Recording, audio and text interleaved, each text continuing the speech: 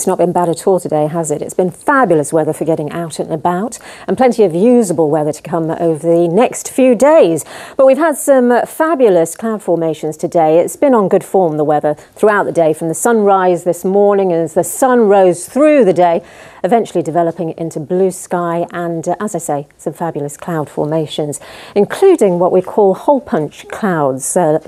These big gaps in the actual cloud cover, combination of cirrus, cirrus cumulus and autocumulus. And we're going to see some rain-bearing clouds over the next few days as well.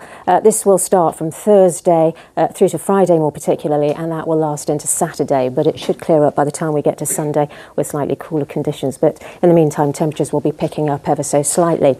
But so we have got these two frontal systems that are pushing in from the southeast and also coming in from the northwest, and you can just see that cooler air mingling with the warmer air, which will cause the temperatures to dip from time to time, particularly so during the nights. But it's low pressure that's driving these systems in, and it's this one to the southeast, the warm front, that's going to affect us more particularly.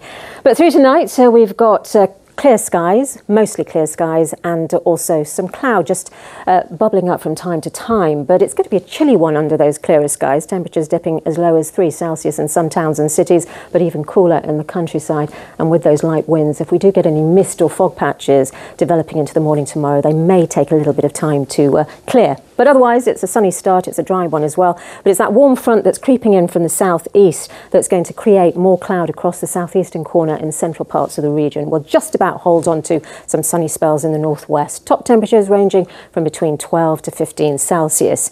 Now, through tomorrow night, that's when we could see a few spots of rain from this cloud to the southeast. More outbreaks of rain developing across parts of Warwickshire. Elsewhere, it should be dry, and this frontal system to the west is going to shear off to the northeast. So it looks as though it should be dry for those parts. But Thursday, outbreaks of rain and turning drier into the afternoon.